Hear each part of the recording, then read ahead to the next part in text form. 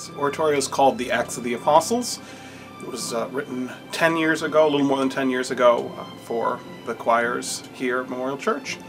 The goal was to write a piece that I hope would be enjoyable for the choir to sing. I had written many, many pieces for the choir in the years, in the sort of decade before that. This was the largest piece I'd written for the choir, at the time the longest one, and so I wanted to write something that I knew that they would enjoy singing and that hopefully the congregation would enjoy hearing as well.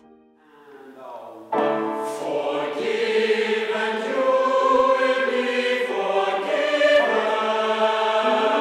was fortunate to do the premiere of Carson Cooman's Acts of the Apostles 10 years ago. It's an amazing piece. It's an hour-long dramatic oratorio based on selections from that very intense book, The Acts of the Apostles, various scenes from that.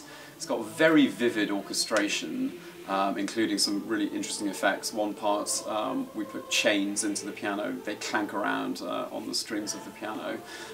Some wonderful choruses, choral writing, some fugues. It's all sort of all slightly in the style of the great Bach passions as well.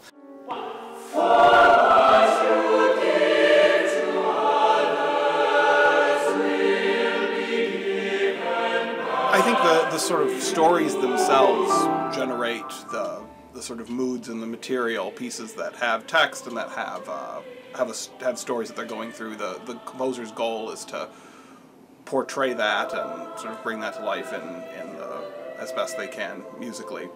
And my goal with the piece was to hopefully make something that all would enjoy in that respect and could sort of think about the stories in their own way.